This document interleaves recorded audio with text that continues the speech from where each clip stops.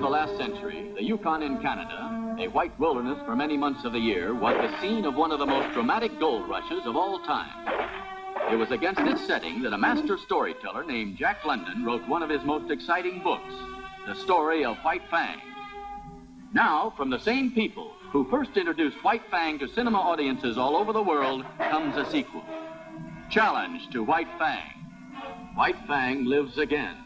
Half dog, half wolf, he accepts the love of a boy and defies the dangers of the wild.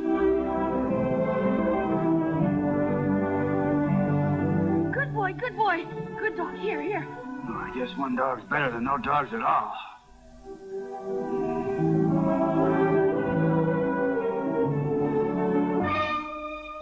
What's the matter, sister? You look as if you've just seen a ghost. Not a ghost, but a devil.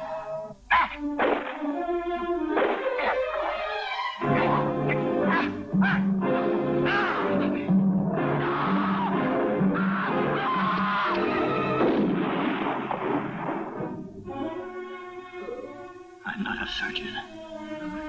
I know, but we have nobody else. Can't you see he'll die if we don't operate?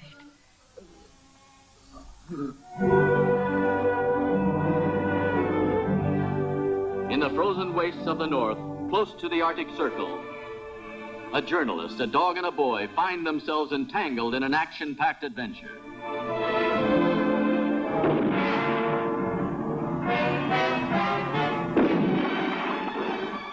An officer refused to get involved in a scandal. Risk dishonor.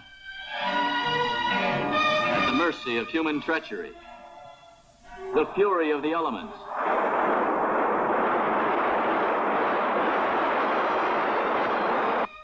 savage birds of prey,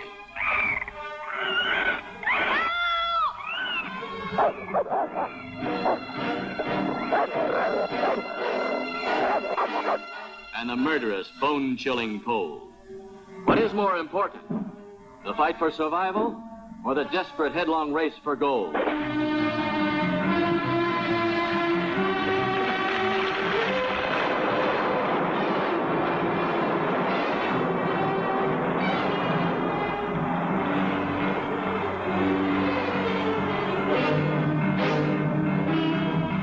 In a land where greed turns men into beasts, a dog becomes the key to kindness and friendship. Well, you saw what he did. To me, that means he loves both of us. A whole town has sworn to hunt him down and destroy him.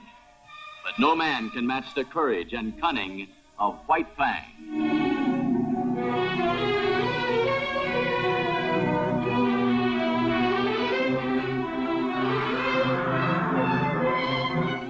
Challenge to White Fang. The story of a dog who is prepared to defy even death to save his friends.